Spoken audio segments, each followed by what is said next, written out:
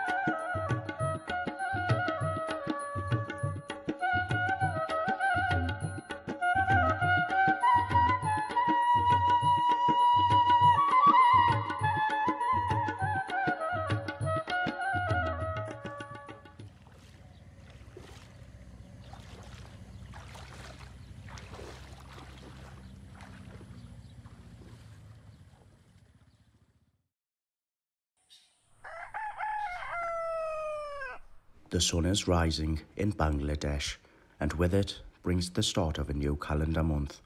We are now entering the month of Boishak, also known as the annual month for harvesting rice. This local village market is usually bustling at these early hours, yet today it is completely deserted, and for a rather unusual reason. The first day of Boishak this year just so happens to be the start of the religious month of Ramadan for Muslims as well. Bangladesh is a predominantly Muslim country with 90% of the population following Islam. This makes it one of the largest majority Muslim nations in the world. Once a year, Muslims are required to practice the month of Ramadan. This means having no food or water during the hours of daylight. I've been in Bangladesh for 4 months now, and this is my third trip to the country. My family compound is located in a rural and poverty-stricken village not far from the Indian border. Living in this third world country could not be more different to my normal life in the UK. In England, I could only dream of having my own pet monkey. This is Pablo. He is nearly 7 months old now, and he is a rhesus macaque monkey. Smacking his lips is Pablo's way of giving you a friendly hello. Allow me to give you a closer look at my family compound and introduce you to some of the people we'll be following in this documentary. These young gents are my 3 younger cousins, and if they are to survive in Bangladesh, they must learn to grow up fast. This is Jamil. He is 9 years old, and we will be taking a closer look at his life later in this film, as he is a true inspiration to all children who are less fortunate. This is Sharjan. He is 11 years old, and he lives in a tin house behind Jamil on the family compound. This young fella is Aryan. He is 7 years old, making him the youngest male on our compound. He lives in our grandma's house with his parents and older siblings. We will be following these boys throughout this documentary, as they will be learning to develop their working skills from this young age. Let's take a look at my family compound, where I have spent the duration of my stay. Living amongst the village life here requires me to adapt to many changes. I will now walk you around my family compound to give you a better understanding of how it looks. There are 3 generations of my family living here in multiple houses. Jamil lives here with his parents and younger sister. This is our grandma's house where Aryan stays with his family. Out back, there are 2 tin houses. Sharjan lives in the first house with his parents and older brother, and in the second house lives another aunt and uncle with 2 more of our cousins. These boys will grow up on this compound until they are men. Over the next few weeks, I intend to expand my knowledge on the process of the annual rice harvest and develop a better understanding of the impact it has on the lives of the local villagers. Their lives depend on this harvest as it will feed their family for the next 12 months. Let's keep in mind that they are required to do this whilst fasting this year. This means working outdoors in extremely hot conditions with no food or water from sunrise till sunset. Jamil's uncle is taking me out into his paddy fields so I can learn more, and this is when it dawns on me just how many rice plants the villagers are expected to cut manually by hand every day this month. Notice how many sections have already been harvested.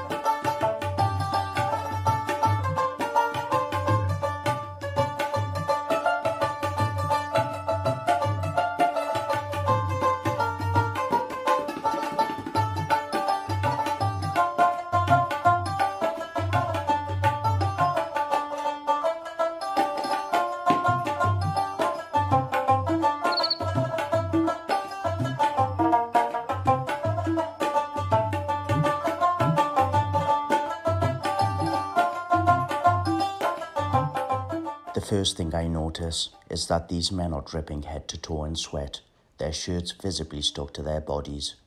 This is a result of the intense physical labour which is expected of them whilst working under the sun in temperatures of up to 40 degrees Celsius. Rice is the main source of food for over 135 million people in Bangladesh, and this country is the third biggest producer of rice in the entire world after India and China. With such a high demand and so few jobs generally available, most people will seek to work in the paddy fields, including the elderly. I aim to find out how the local villagers feel about the annual rice harvest and how they handle the pressures that come with it. Let me introduce you to a local villager named Tuqbul who lives in a neighbouring compound. Tuqbul has spent his whole life in this village, giving him many years of experience in harvesting rice. He happily agreed to be interviewed for this film and offered to give us more insight into the annual harvest. ফাস্টার দিকে মামা সকাল পুরো 5টার দিকে আমরা গিয়া খাটাত লাগমু 5টার দিকে কাল 5টার দিকে শেষ করিয়া যারা ধান কাটে তারারে আমরা দিলাই টাকা পয়সা দিয়া আর আমরা ক্ষেতের মাঝে তাকে এই মুটগুলারে আটাই I am also fasting. However, I can almost guarantee it would be virtually impossible for me to work the standard 12-hour shifts that these villagers are doing. The temperature is 38 degrees Celsius today, and these men have been working since 5 a.m. this morning. আছে খুবই কষ্ট মামা আমরা কষ্ট বুক করে হইলো মনোরোগা আমরা এগুলা কষ্ট হইলো আমরা শরীরের মধ্যে লাগে না আমরা খুবই আনন্দময় এগুলা কাজ করি রোজার মধ্যে কষ্ট হয় ঠিক আছে আমরা কষ্টটা শরীরে লাগে না আনন্দময় আমরা কাজ করি ধানের কাজ আমরা কারণ আমরা এক মাসে আমরা 12 মাসের খানি তুলি এই কারণে মামা আমরা শরীরে লাগে না এই সময় বছর মনোরোগা রোজা মাসও আমরা খুবই কষ্ট মানে মনোরোগা রোজা রাখকে সাইরা হাওরে যাও ধান কাটো গরমের মাঝে খুবই কষ্ট হয় সেও মনে করোকা রোজা রাখিও এই গরমের দ্বার রোজা ভাঙ্গে লিতে হয় পানির থিরাসে চিঙ্কর ফাইটে জায়গা মামা এতুত মনে চায় ক্ষেতের মাঝে পানি মুখ লাগাইয়া আস্তা বিল খাইয়া ফেলাই দে এবলা ফুকলাই লোক আর খিলাই লোক আর বান বিল লোক আর দিঘা লোক আর যে থাকা লোক মন দা চায় এই সময় মামা বিলের পানি খাই লিতাম এর মাঝে আমরা খাইলাই খেরে ওই যে আপনার কষ্ট রোজার মাসে এই কষ্টটা খুবই মূল্যবান কষ্ট আর যে রোজা ছাড়া আমরা যে কষ্টগুলা এই কষ্টগুলো আমরা শরীরে লাগে না সব বন্ধু বান্ধবতে একলগে খাদ্য খাই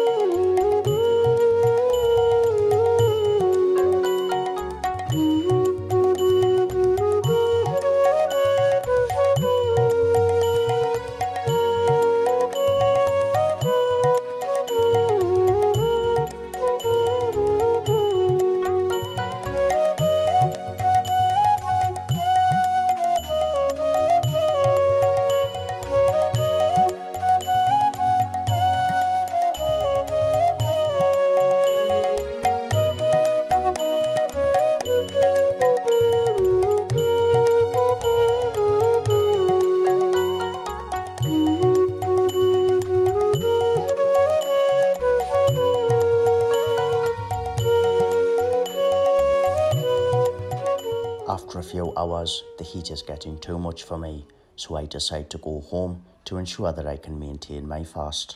By late afternoon, I feel exhausted and I'm really struggling with my fast. So now ask yourself, how must the villagers feel only going home now to break their fast after a 12-hour shift since 5 a.m. this morning?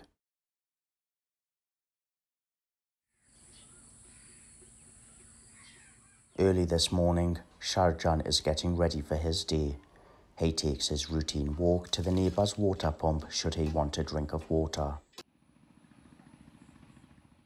Sharjan is not as privileged as children in the UK, who are fortunate enough to bathe daily with fresh, hot and clean water. In Sharjan's case, he has access to none, and like the majority of children in Bangladesh, he only has one option. He heads further away from his home and sees his friends as they head for their morning bathe in the local village pond.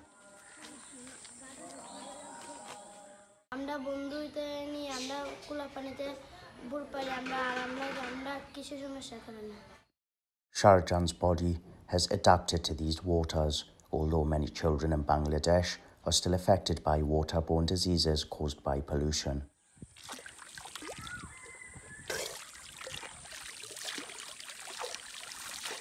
And like any other day, and like every other child in this village, regardless of the weather, he gets in the cold pond water for his daily morning bathe.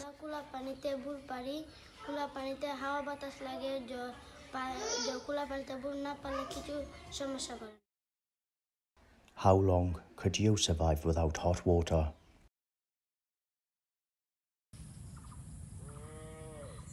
This afternoon's overcast suggests that the weather may stay mild, but before long, the sun is out doing what it does best. Jamil's dad and uncle have arranged for me to go back out today and meet more workers in a different field. Remembering how dehydrated I felt yesterday, I cannot help but wonder how long it will take for the sun to affect me today. It is common to see the paddy field workers wearing these hats which they call a sata. They can offer shade around the eyes, protecting them from the blinding light and can help prevent the body from overheating. These men are in a line formation, advancing through the rice field as they work, rapidly cutting through the rice plants with a curved blade they call a chassis. The second task is to tie the harvested plants into bundles using the rice plant itself as a bind. These bundles are stacked into big piles on the field and later transported for further processing. The bundles are carried in these baskets which they call an agul and moved from field to roadside before being took to a threshing machine. I want to know what keeps these villagers working 12 hours a day in overwhelming heat.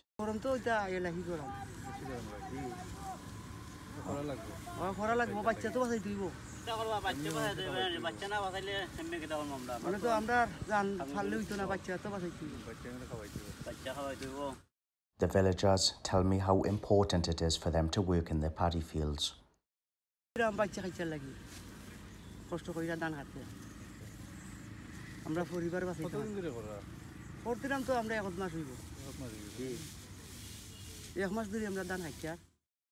These villagers contribute whatever little earnings they get towards providing for their families and giving their children an education.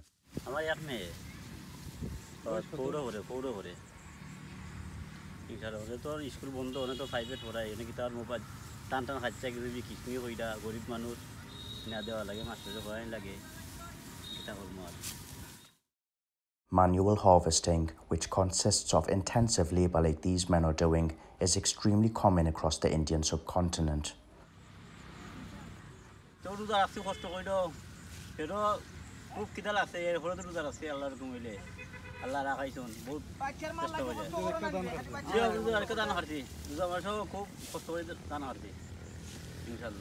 Rice is the dominant food crop in Bangladesh and takes up a massive 75% of the agricultural land use.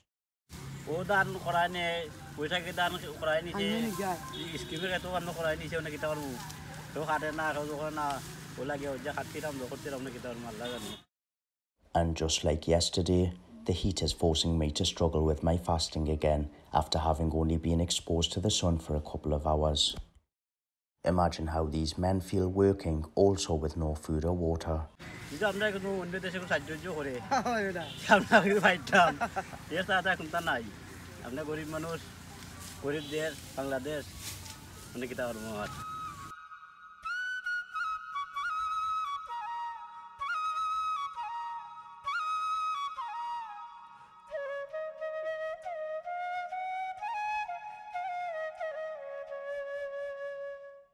Tonight, I cannot deny the feeling that these men go through a lot in order to raise their children or have them tutored, in comparison to the UK, where education is free. So why is it that some parents in UK are too lazy or unconcerned with taking their child to attend school where they can receive an education?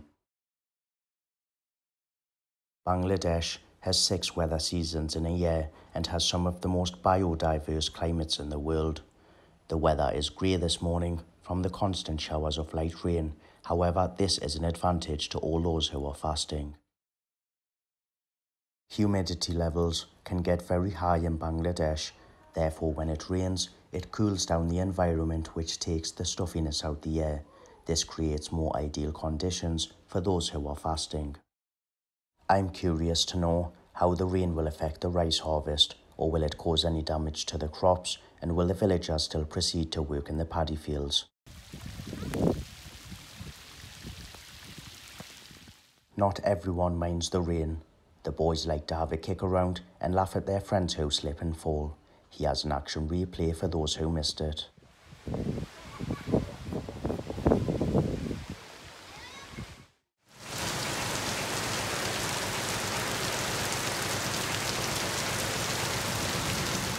The weather is turning torrential, and I'm strongly doubting that any villager will be harvesting in this rain.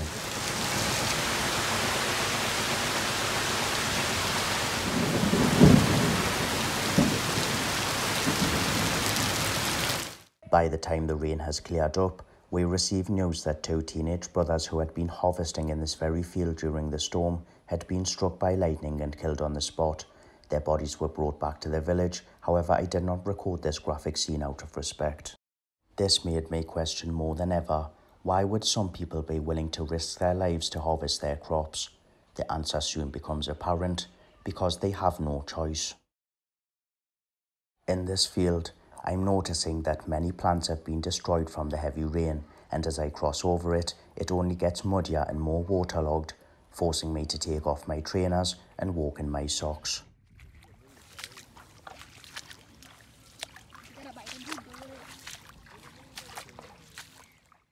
Most people in this country depend on this annual harvest to feed their family for one more year. Therefore, those who can't afford to lose it have no choice but to come out and salvage whatever plants remain and have not been damaged in the midst of the storm. Let's take a look at this crop. Most of this section has been blown over and waterlogged from the storm, and as a result, Whoever owns this field can expect to have already lost 20% of his rice. These local villagers are using a larger chassis which is more effective on the damaged plants. The farmer who owns this field has been left in a critical position and he must immediately harvest his crop as he is losing more and more rice by the minute due to water damage. This elderly gentleman has very little food or money to survive on for the rest of the year and has agreed to help the farmer with the cutting of his field. In return, the farmer will pay him with a small percentage of the rice once it has been processed and is complete. Even in this wet state, most of the rice can still be saved, assuming within 24 hours it has been sent to a threshing machine to be broken down and laid out to dry under the sun. However, if the rice grains are exposed to the water too long, it will spoil and they will not be able to recover it later on. In 2016, the floodwaters arrived 1 month early, destroying nearly 100% of the crops in this village. Let's take a moment to listen to Jamil's dad, who is also my uncle, tell us about the destruction of the floodwaters in the year 2016.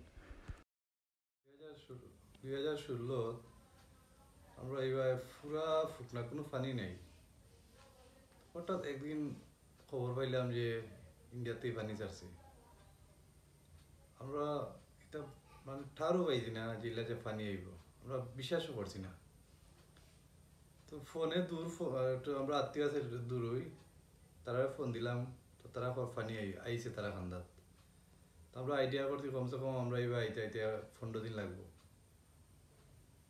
একদিন পরেও দেখা যায় আমরা আরো পানি ঢুকে গেছে একটা বান আছে হাজার হাজার মানুষ গেছে এই বান দিত বান কমসে কম 50 ফিট উপরে করছে বান মাটি ফলাইয়া তো আমি রাত 3টার সময় কেন ফোন দিছি গেছি গিয়া দিয়া আল্লাহ বান্দের পুরা বাকি আছে বান্দের সমান সমান এবার আমি ফোন দিয়া 30-40 জন মানুষ লইয়া গেলাম মাটি খাইটা তুই আইলাম সকালে আবার গিয়া দেখি আস্তা বান ভাঙ্গিয়া আস্তা বান সারা ভাঙ্গি গেছে ভাঙ্গিয়া 6-7 ঘন্টায় কমসে কম 10 ফুট পানি হয়েছে অত হয়েছে পানি আর যত মানুষ সকালে দেখিয়া গিয়া খাইন দিয়া মানুষের কোনো দানের উপরে মানুষের সপ্তাহে নির্ভরশীল আস্তা বছর খানি দান বেচা মানুষের পয়সা করিয়া ফ্যামিলি বহুত খামো লাগায় ঘর লেখাপড়া বাজার সপ্তাহ করে কিন্তু মানুষের কিতা করতো কোনো আইডিয়া নাই পানি দেখিয়া কত মানুষে খানছে মানে কোনো আকল নাই আকল গেছে কি মানুষের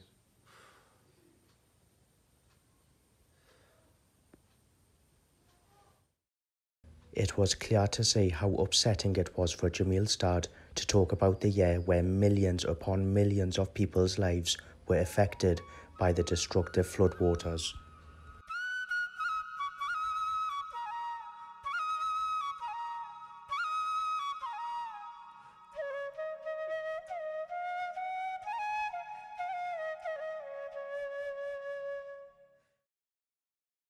I was astonished at how quickly and easily the rice can be spoilt and how the harvest can be affected by the rain. Imagine growing a year's supply of food only to wake up and find it has been destroyed by floodwaters.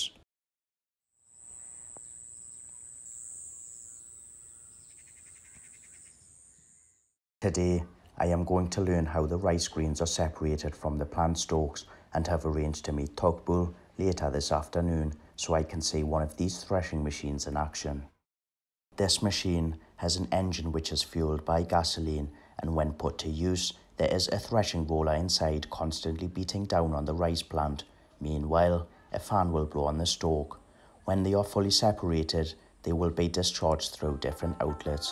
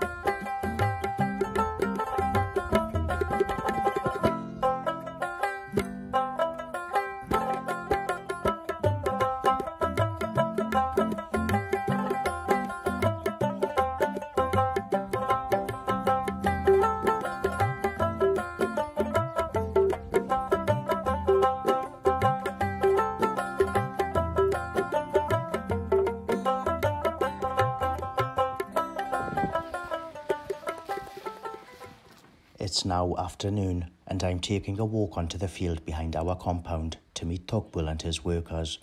They too have just arrived with the threshing machine and are preparing to set it up in place. Before this can be done, they lay a large tarp on the ground, as this is where they will be collecting the rice once it falls from the thresher. Once the tarp has been laid out, the heavy machine is pulled into position. All that is left to do now before they start threshing is to balance the machine and secure it into place. The general lack of health and safety rules and regulations in Bangladesh is a major concern. Take a look at this machine, for instance. It weighs several hundred kilograms, yet they prop it up with a small plank of wood. This pile of bundled rice plants had been prior bronchia from the paddy fields. They feel much lighter and drier than when they had just been harvested. The men prepare to commence work as they start the engine. Threshing rice requires at least 3 or 4 men. The first 2 villagers will start by running the bundles through the machine. One will pass it from the pile, whilst the other will push it through the threshing roller. Within seconds, the wooden leg support gives way, so they kick the piece of wood back into place and secure the machine to continue with their work.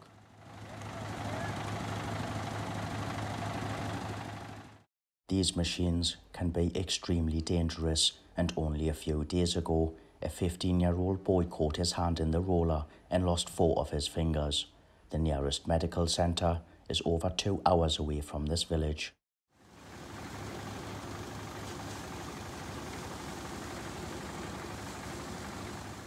কষ্ট যায় মামা, অনেক কষ্ট যায়।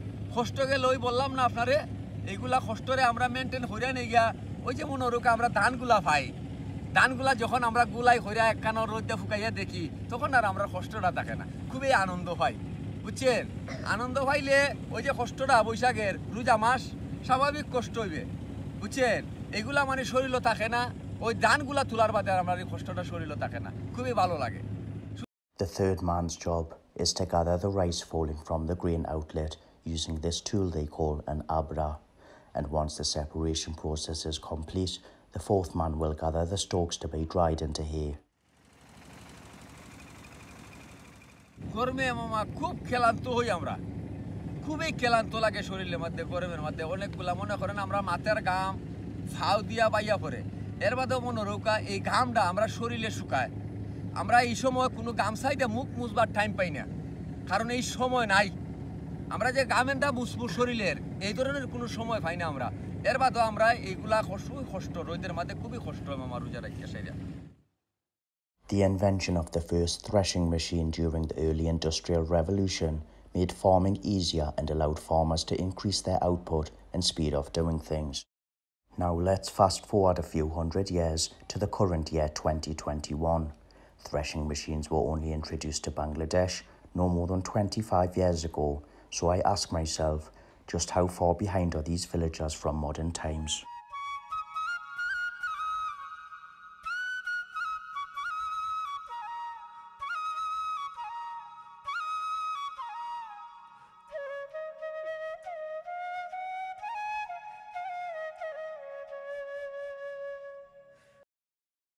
The next stage in the rice harvest process is to dry and clean the rice ready for being milled locally or sold to larger mills who will remove the husk and bran layers.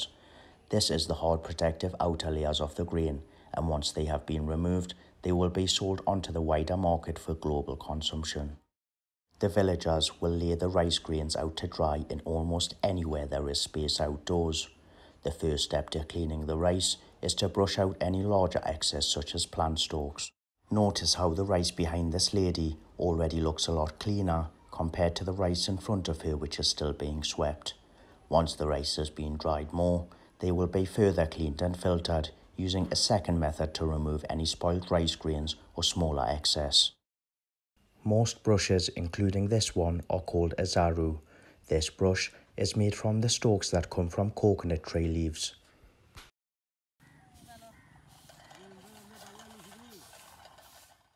As mentioned before, the rice can be found drying literally anywhere, even including the roads.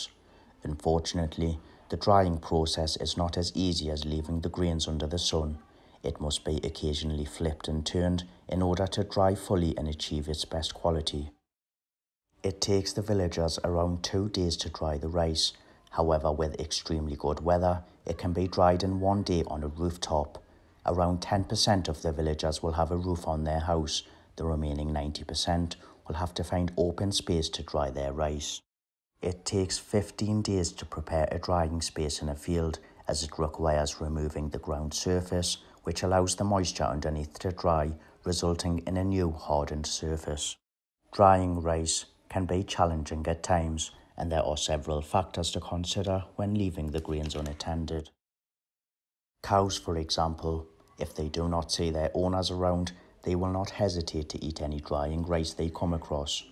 Another concern for the villagers is if the grains are left exposed to sudden rainfall. This is the case for these men. They've had to regather their rice, which was laid out drying into one mound, and are covering it with a tarp called a tirfal.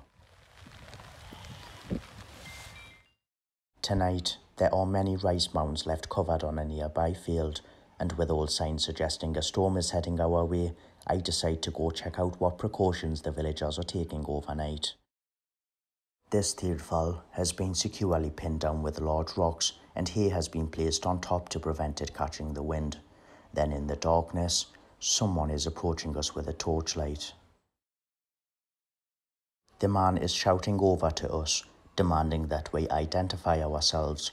However, Jamil's dad recognises the voice as one of the local villagers and confirms who we are. This puts the man's mind at rest, and then they exchange pleasantries before the villager disappears back into the darkness. It is common for robbers to steal rice left unattended at night time, so the villagers will use bamboo shoots and straw to build these makeshift shelters called an ura. They will sleep next to their rice mounds in these uras during the night. This makes it easier for them to detect any attempted robberies, as they will hear the sound of the tirfal being removed or be able to see the light from any torches. When morning arrives, the villagers will check the condition of the rice, and in the event that it has managed to get wet from the rain, they will lay it back out to dry in the sun. Once it is ready, the villagers will proceed to the second stage of cleaning the rice, which can only be done in windy conditions. This part of the process is usually done with this basket called a cooler. First, they will scoop the rice into a basket and release it from a higher height so it catches the wind. Notice how the grains have separated into 2 sections. The good grains will land closer, whereas the wind will blow the spoilt rice and the excess dirt to the back of the pile. These 2 sections will then be separated by hand. The clean rice will be took back to the compounds because it is now ready to be stored. The spoilt rice will be thrown away. However, extremely poor people often keep it to burn as extra fuel on their cooking fires.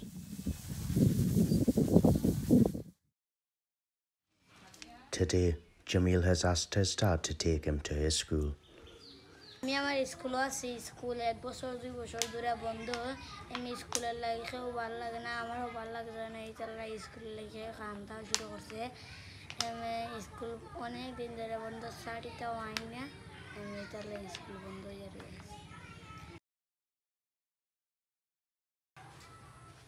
Schools in Bangladesh have been closed for nearly 18 months now due to the corona pandemic. আমার স্কুলের বহুত দিন ধরে বন্ধ তাহলে আমার ভালো লাগে না স্কুল যদি খুলতে আমার ভালো লাগলো না ওই স্কুল সাড়িটা আই না স্কুল খোলা মেলা লাগে না আমার ভালো লাগে এবারই ভালো লাগে Jamil peers into his old classroom, which is dark, deserted and silent.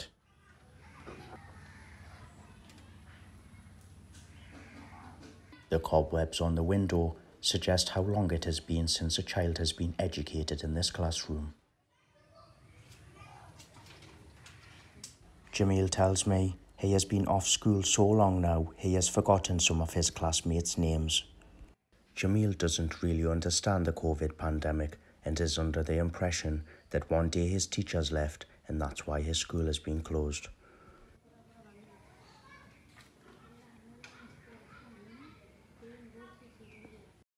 Jamil has came to see if there are any notices confirming when his school will be back open. All he finds is a poster about politics bearing the face of his dad's close friend, the local chairman.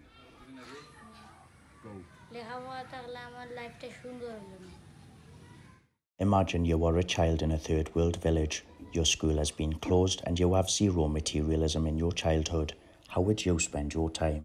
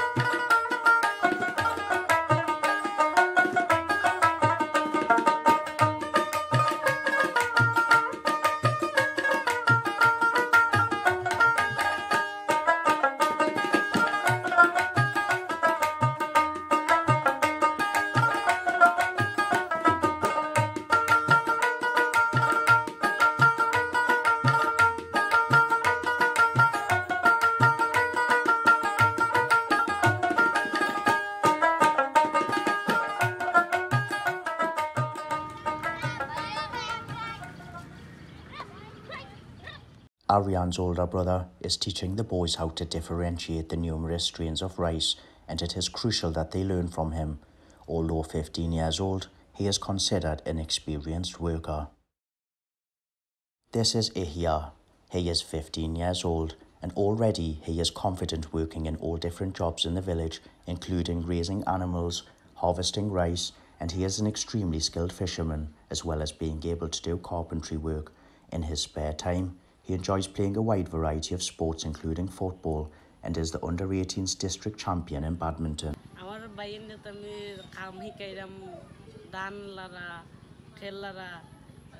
সব জাতের খাম হিকাইরাম প্রতিদিন খামনিরাম বড় হইলে যাতে এরা খাম করতারে যাতে অসুবিধা না হয় খাম করতে আর যাতে বড় হইয়া এরা কষ্ট না পায় খাম হিকার জন্য ইতাল্লায় আমি এরারে আমার ছোট ভাই এন্ডে ওখানেই খাম হিকাইলিরাম যাতে এরা আর কোনো বড় হইলে বা ছোট আমার সমান হয়ে গেলে কি এরা যাতে খাম করতে অসুবিধা না হয় In the UK, how involved is the average 15-year-old with working in the community? Now the rice has been cut, separated, cleaned and dried.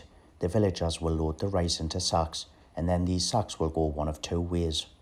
Poor villagers will store the rice on their compound to be milled locally for consumption or to be sold to other villagers. However, those who have more pack them up and immediately send them off to mills to be sold.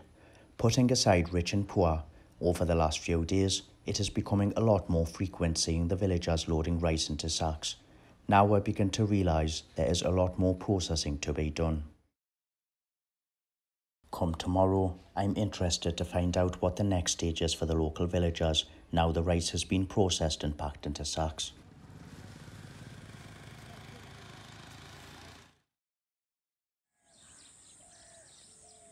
Early this morning, these villagers are taking rice sacks in a pushcart to their compound. During late afternoon yesterday, these men gathered their rice and prepared them into sacks. These sacks would then be piled and covered with a tirfal overnight. Come morning, they're bringing them home. Rice is filled into sacks using baskets. These sacks are then transported to the compounds in the village via several methods. The poorest villagers, including their children, have to carry them back manually to the village, often covering great distances. Some poor children will start helping with this grueling task from the age of 12.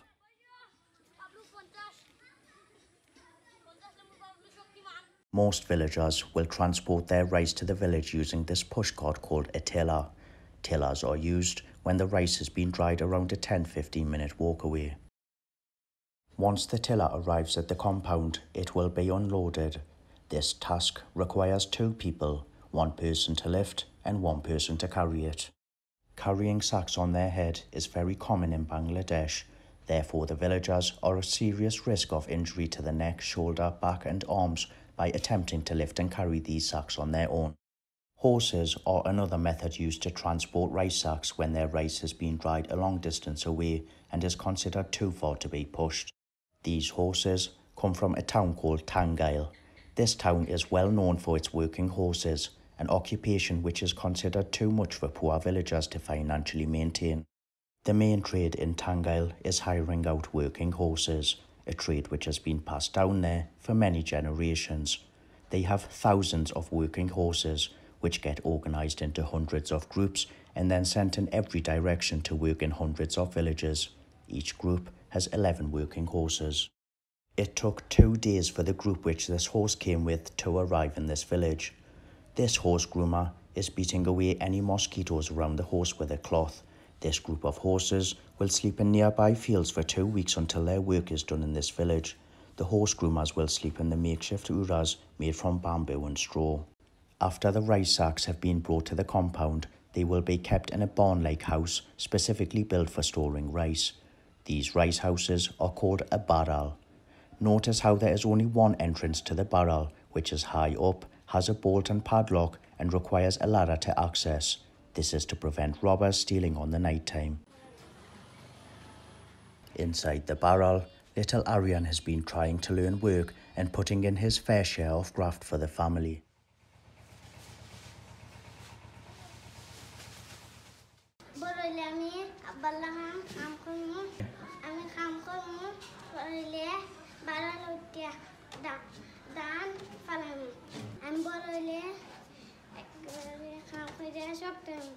Once the rice sacks have been dropped into the barrel, they will be emptied and the empty sacks will be kept for loading more rice in the future. The extremely poor villagers will use the rice to feed their families and will usually have 5 to 20 sacks. This will last them around 3 months. Richer folk, on the other hand, will have anywhere up to 500 sacks stored and can feed from it without having to worry about how much they have left. They will store the rice until 4 or 5 months down the line, when they will sell it to bigger factories or businesses. However, not everyone has a barrel. Most poor villagers will keep their few rice sacks in their already cramped tin houses. In Sharjan's family's case, they will keep it next to their bed.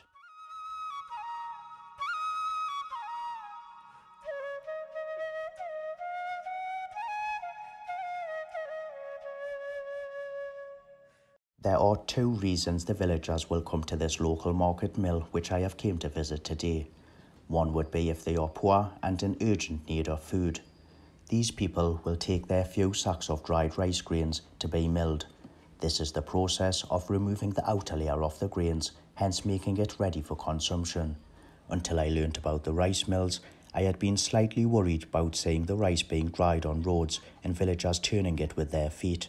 However, now I understand that these outer layers on the grain are taking off by taking it to a rice mill. This local market mill is considered small compared to the larger mills, as it wouldn't have any purpose to be any bigger.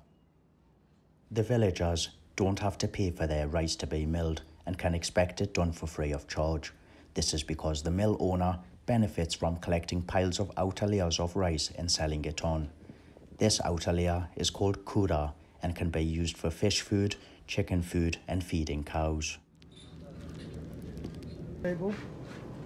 উঠবো মামা আইডিতে উঠবো এটাতে উঠতে এটা দেবো এটা তাইলে পরে এটা সারমু আমি যাইব যাইলে পরে ওইটা যাইব ওইটা গিয়া এটা তুলবো এটা সেই ভাই এটা সেই এটা দেবো এরপরে তোমার এটা দেব এটা দেবো এটা দেইয়া এটা দেইয়া এটা দেবো The month of Ramadan is over now, and soon the villagers will wake up to proceed with hay stacking, which is the last stage of the annual rice harvest.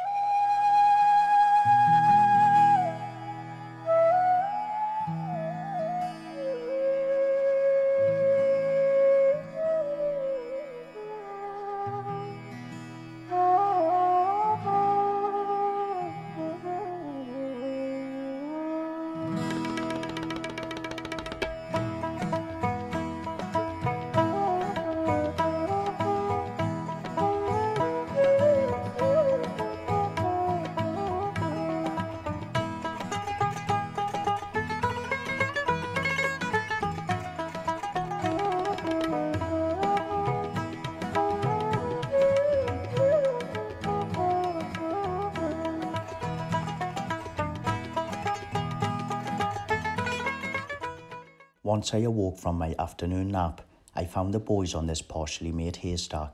They told me they were waiting on more hay arriving so they could help out. Jamil's dad has hired this group of young men to build a haystack on our compound. After I show you the enormity of today's task, you will be shocked at how little these men get paid. The boys are very keen to learn about haystacking and watch eagerly as more hay arrives on the compound. Soon they are put to work and given the task of spreading out the hay and walking round in circles to compact it with their feet. Little Aryan seems to be having a lot of fun. Nonetheless, with temperatures reaching up to 40 degrees Celsius, this work can be exhausting. The boys have a quick rest before jumping off to let the hired men continue building the haystack, which they call a lassie. The villagers make these lassies on their compounds in preparation for the monsoon season, when the land floods over and the cows will be unable to graze out in the fields. Instead, they can feed the cows daily by pulling away sections of the lassie. The boys are told to come inside and eat their lunch, a meal mainly consisting of rice and potatoes. After hydrating themselves, Jamil is keen to go back out and help with the haystack.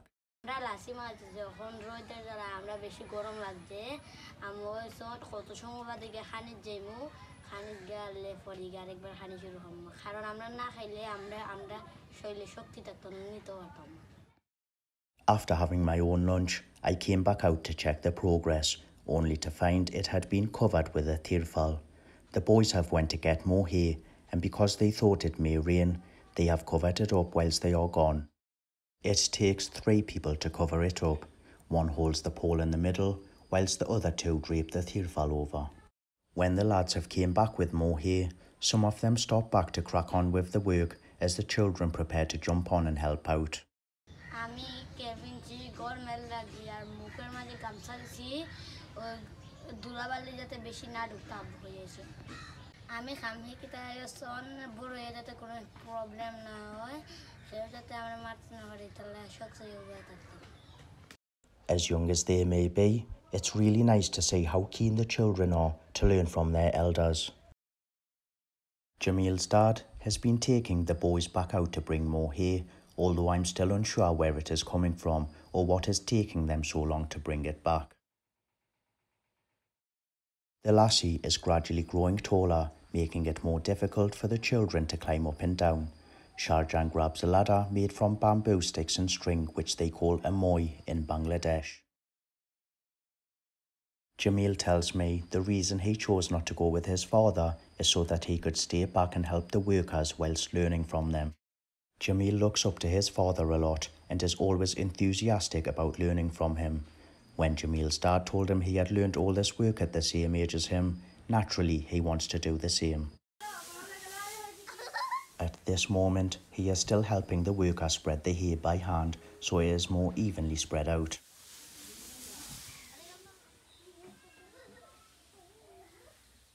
As Sharjan decides to take a break, his brother is on his way to the market to help the family mill their rice. He is helping them for free and will not be getting paid.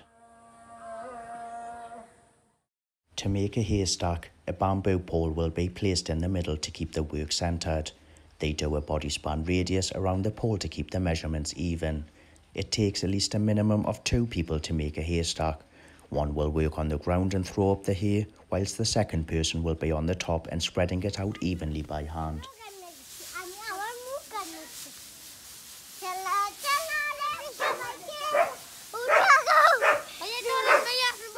Ihya has came out to check on Aryan to make sure he is not bothering the men whilst they work. The workers are now both on the ground pulling away straw at the bottom to even the haystack. Unfazed by the heat and still willing to learn, Jamil joins in, although he is slightly unsure what he is doing. He asks them how much he should pull away and they explain until he sees a mark etched into the ground. Earlier today, a radius line was drawn around the pole and marked into the ground.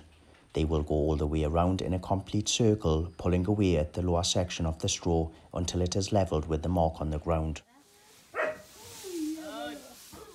Similar to the paddy field workers, these men are sweating head to toe. Their shirts are literally stuck to their backs.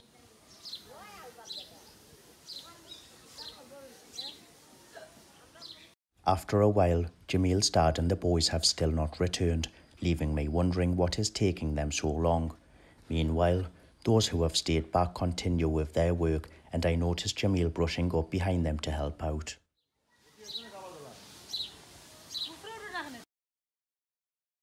Eventually, a few of the boys have came back with more hay. However, on his way in, one of the lads has knocked a power cable, bringing the pole down and causing an injury to his head. This time when the boys go for more hay, I decide to join them.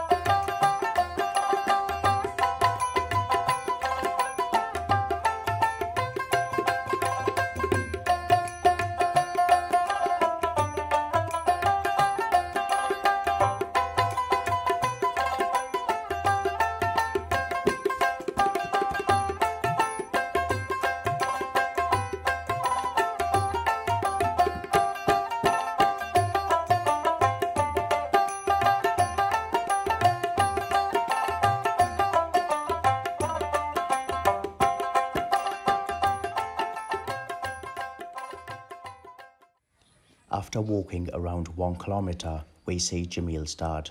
He has been waiting until the workers come back, and without wasting any time, they get straight back to work. This worker is wrapping a cloth around his head called a gamsa, which has 2 purposes.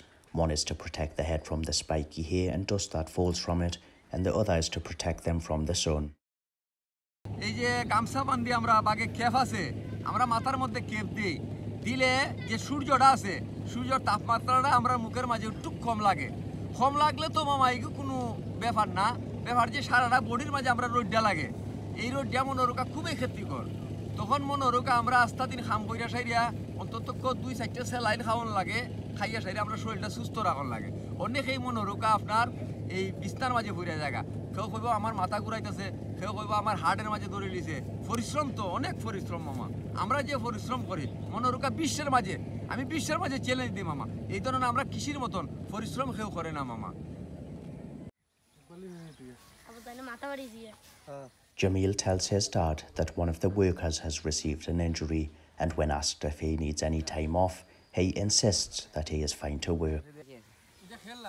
Boishakh মাসে মানুষে বেশি গরম থাকে এই গরমত saline খায় গাইমে মানুষের energy বাড়াই যায় শরীর থেকে স্যালাইন খাইলে মানুষের পুরা পানি শূন্যতা পূর্ণ করে বা খানি ঠিক হয় না বৈশাখ মাসেও মানুষ বিজি থাকে তাড়াতাড়ি খায় তো স্যালাইনে মানুষের ফের ঠিক রাখে এই কারণ মানে এমনি শক্ত আছে বাংলাদেশের মানুষ কিন্তু প্রবলেম এফেক্ট করতো না করি ওই কারণে স্যালাইন খায় আমরা সুস্থ থাকার লাগে At this moment in time, as I watch, I don't really have much of an idea as to what is happening. So far, I've gathered that they are laying ropes on the ground, collecting hair and spreading it over the rope. Jamil is also learning and trying to understand the work that he is seeing in front of him. However, soon after I start to make sense of what they are doing, I realise they have laid ropes on the ground and are placing hay on top so they can roll it up into a smaller haystack which is called a kheredata, which will be carried back to the compound. All this will be done under the heat of the scorching sun. The rope laid out for the first haystack is making progress and looks ready to be rolled up soon. As the hay which had been laid out under the sun to dry is being gathered, Jamil helps out as they lay out the second line for the next haystack. In total, there will be 4 haystacks made now, one for each worker that is present. As hard as he may work, Jamil is distracted by the sound of children playing along the road as I remind myself he is only a child. It takes 3 people to make a kheredata. One person will pull the ropes on the ground to keep it tightened, as the second person compacts it down with his body weight and pulls it inwards. A third person will push it from the outside, and once rolled up, they will tie the strings to keep it in shape. For now, that's 1 down and 3 more still to make. It seems I had underestimated the sheer amount of work that is put into making these little haystacks, which will then get carried back to the compound. Jamil is given the responsibility of pushing from the outside now that he has a better understanding of the task at hand. The second kheredata is tied and ready now, so Jamil continues to help them as they move on to the third. Once each haystack is ready, they must be manually transported, and because each one weighs up to 70 kilograms in weight, it takes 2 people to lift it up before the workers start the difficult task of walking back over 1 kilometre away to the compound whilst carrying it on their head. Let me remind you that this is their 5th trip out here today since they started work this morning.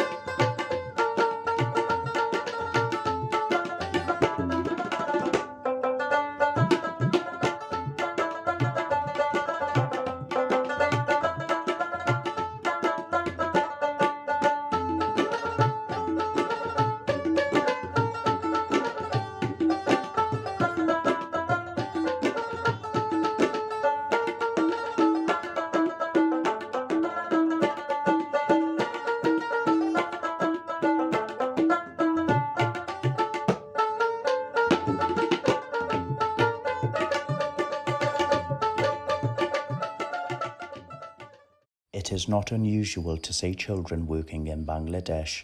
In fact, it is very common to see poor children working from a young age, whereas children who are too young to work will be left to play outdoors. These children are playing on a concrete power pole that has fallen over. Now that fasting is over and I am allowed to eat and drink through the daytime, I still find myself struggling to cope with this heat. Jamil's dad and one of his uncles helped the last remaining worker prepare the khirata for the next worker that arrives. There isn't much work left to be done in this field now, as most of the hay that had been left here drying since yesterday has been gathered, rolled up into haystacks and transported back to the compound. Jamil's dad is both aware and considerate of how difficult the work is for these hired men, hence he is only taking a rest once most of the work has been done and there is limited amount left. And in what seems like no time at all, and despite having travelled back and forth from this field today, one of the workers has returned to help carry the last 2 haystacks. These boys have now tirelessly carried around 70 kilograms back and forth from our compound over a kilometre each way, whilst barefoot in 39 degrees heat, which leaves me questioning how urgently do these boys need to earn money. On our way back to the compound, just behind the market I see some local familiar faces and they ask me to take a group photo. Jamil is helping his uncle make a tool called an asra, which will be used to comb the haystack. This is made from bamboo, wood and nails.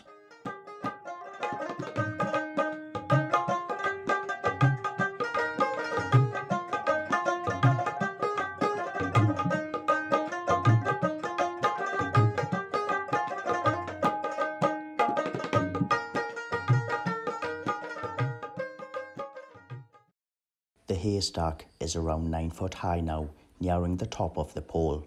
Once the hay reaches the top of this pole, they will stop spreading it out and make the haystack a pointed shape at the top. The boys continue to work as fast as they can so they can get back home to their children. It's turning late afternoon and the boys have been working now for 7 hours in the unbearable heat from the sun. Jamil, who watched how the asra is made, has seen how the villagers use it on other occasions and gets straight to work combing the haystack.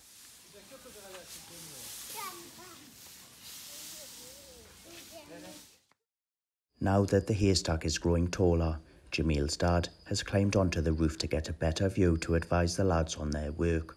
Meanwhile, Jamil has decided to get on the roof himself and is kindly offering the workers mangoes from one of our trees. The lads agree and Jamil rips off and throws them each a mango. The boys are grateful for the little bit of sweet energy they gain from the fresh fruit.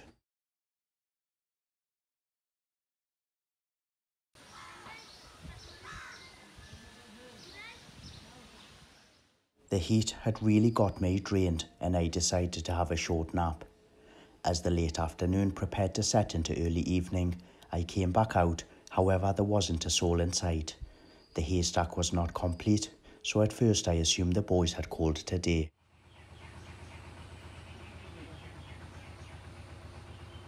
But soon I noticed all the boys' work gear had been left lying out, and moments later I found them washing their hands and faces at the water pump. Now that fasting is over, Jamil's dad can offer the hired workers into his house to share food whilst they have a rest and refuel. Everyone tucks in as they load their plates with rice and pass around the chicken, fish and beef dishes cooked by Jamil's mother. The boys have been fed, and because they have used everything in the previous field, they will now go to a different one to bring more hay. Back on the compound, little Aryan is trying to practice his combing skills with the asra, whilst Jamil shows him how to flip the hay. Children in Bangladesh are very motivated to always be learning. They enjoy to play out and are not only at one with nature, but also with the paths that are laid out for their future. They happily work on the land and learn from their elders until they are teenagers and able to work themselves.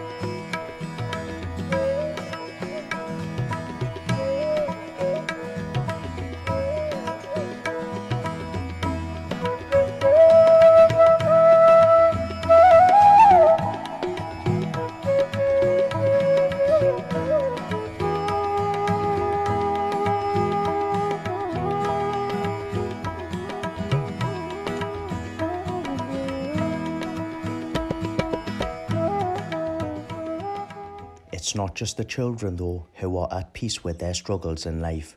The boys, too, have a joke around and laugh whilst they work.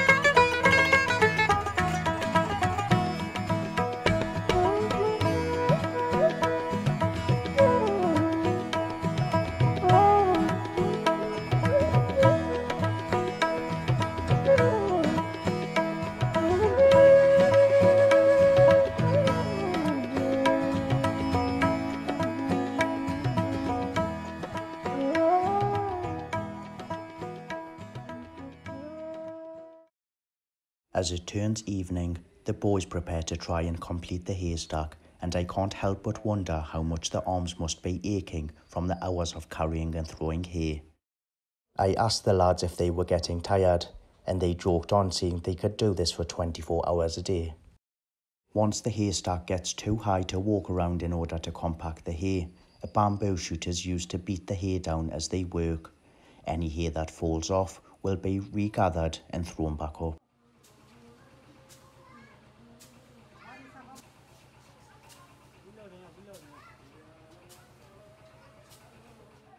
The sun has went down now, and night's darkness falls on us.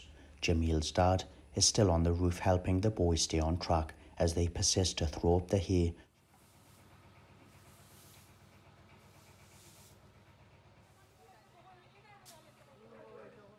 However, the boys are struggling to stay in the dark now, so Jamil's dad climbs from roof to roof until he is in a better position to help by holding a flashlight for the boys.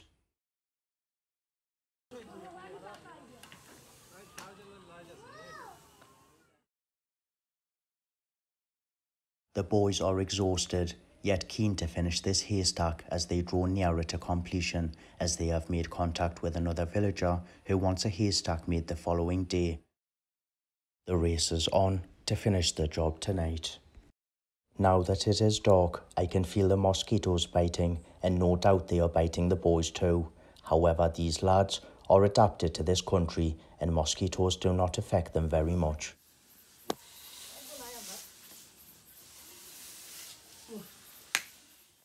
I hand the boys some bottles of juice to keep them hydrated.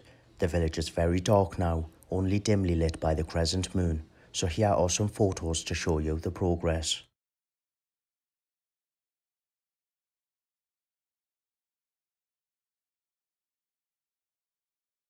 বাঙালিরা তো মনে গেল 10 থেকে 11 বছর 12 বছর নইলে মনে গেল খাদ্য দয়া লাগে আর বাঙালি হইলে তোমার একটা গরিব খুব একটা গরিব দেশ আর কি এ কারণে আমরা খাস কর্ম করে আমরা খাওয়া লাগে These villagers earn very little money. Nonetheless, as long as they are working, they are happy with their lives.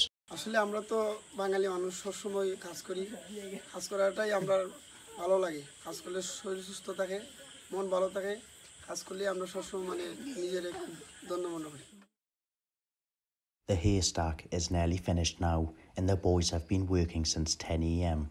Only one worker remains on the haystack now that it is taking shape and beats down the last of the hay on the top.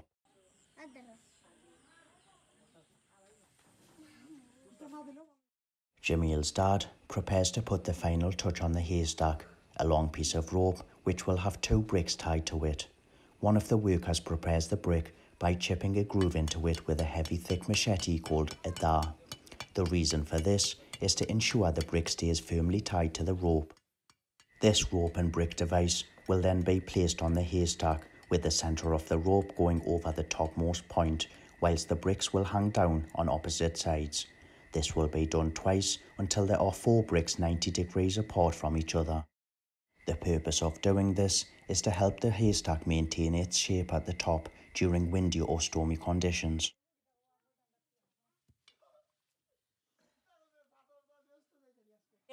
মজালার যে লাসিটা দিছি আমরা 5টা বন্ধু বান্ধব নিয়ে এই লাসিটা আমরা সুন্দর হইয়া আজকে দিছি যে লাসিটা আমরা দেওয়ার কথা আছি না এই লাসিটা আজকে আমরা দেওয়া হয়েছে কিন্তু আমরা বাঙালি মানুষ কাজে কর্মে আমরা তো কাজ না করি আমরা ভালো লাগে না এর মাঝে আমরা মনে গেল একটা ফসল এই ফসল ছাড়া আমরা কোনো আর দ্বিতীয় ফসল না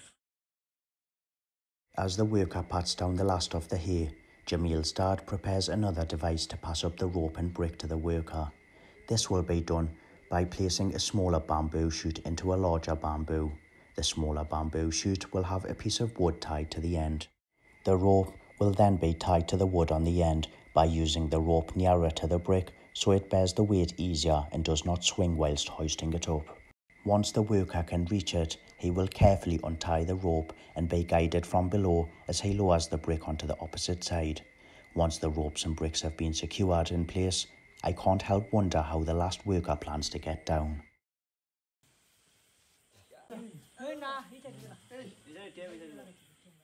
Jamil's dad passes up a large bamboo shoot which is known for its extreme tensile strength and the ground workers support as they strengthen the grip on the bamboo to hold it firmly in place for the worker to climb down. I feel slightly nervous in case he slips and falls. However, this is not the first time he has lowered himself down from a haystack like this.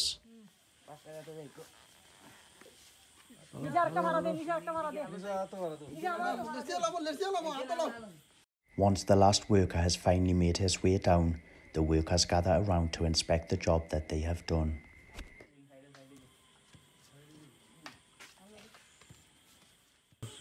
আমরা বাংলাদেশের মানুষ খুবই একটা গরিব মানুষ আমরা কৃষিকাজ না করলে আমরা শরীরে আলি তোমার কিছু কিছু কামড়ায় এই কাজ না করলে আমরা ভালো লাগে না These boys have worked an exhausting 12-hour shift in extreme heat for only 600 takas. In English money, that converts to £5.15. If you were to work and earn the same, how much of your daily expenses would this wage cover?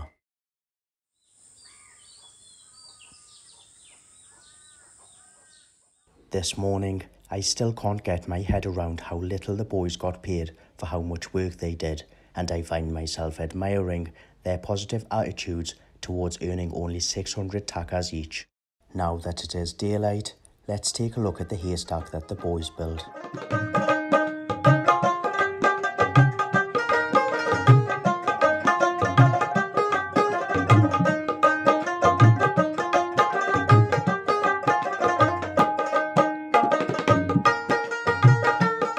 Not everyone is fortunate enough to hire a large group to build their haystack. In the neighbour's case, they aren't as well known as Jamil's dad, hence the only 2 men are making the full haystack.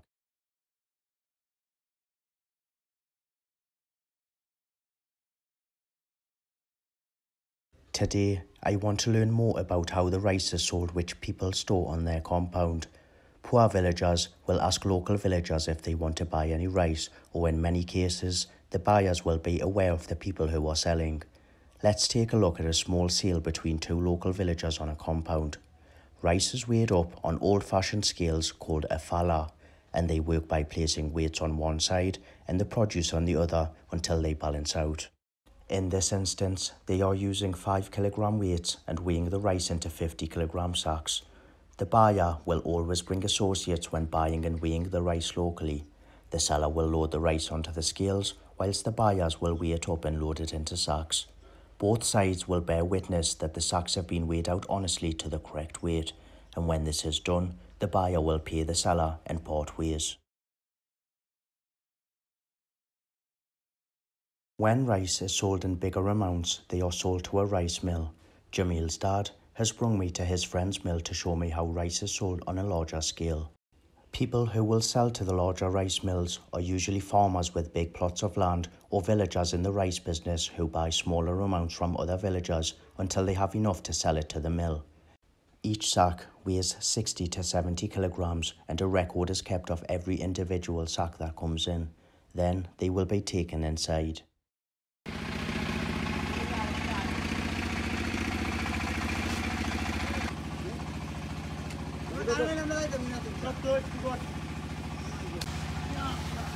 Jamil's dad has went to the owner's office to say hello, whilst I am allowed to wander around the mill to see what goes on inside. My first impression is surprise at how many sacks are being stored here. Take a look. Every sack will be milled, removing the outer surface of the grains and repacked into company branded sacks. These sacks will then be sold on to big business owners from all the main trading hubs in Bangladesh, such as Chittagong, Sylhet and the capital city Dhaka. Similar to the milling machine in the local market, the rice will go through the same process until it is ready for consumption and poured into sacks. This is the last stage of the milling process. The new grains are sifted through this large shaking mesh so that any stones or excess do not get released. Only the rice grains will fall through before finally pouring out into a sack. These workers have enough experience to judge the right amount of rice going in, and once it is around 50 kilograms, they will put it on digital scales and add or remove until it is exactly 50 kilograms.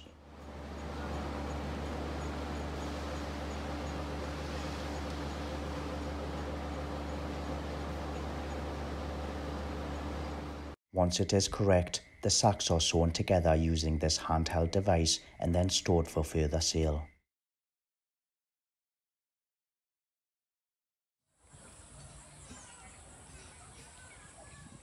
As this harvesting season comes to an end, the floodwaters will soon begin to rise, making way for the original boat builders.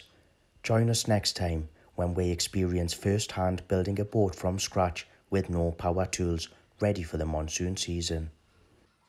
আমরা এখন পানির দিন আইও সামনে দি London মানুষে গাড়ি helicopter plane টাউনও মানুষে ইলা চলে গাড়ি দি আমরা যে পানির দিন যে আর বোট ছাড়া আমরা কোনো উপায় নেই সব যাইতে গেলে বেড়াইন যাইতে গেলে টাউনে যাইতে গেলে খালি বোট লাগবো বোট সাইডও খালি বোট থাকবো মাছ মারবো মানুষে বোট দি মানুষে বন আনবো কি বোট দি মানে বোট ছাড়া কোনো কাম নাই খালি বোটের কাম আমরা হাজার হাজার বোট থাকবো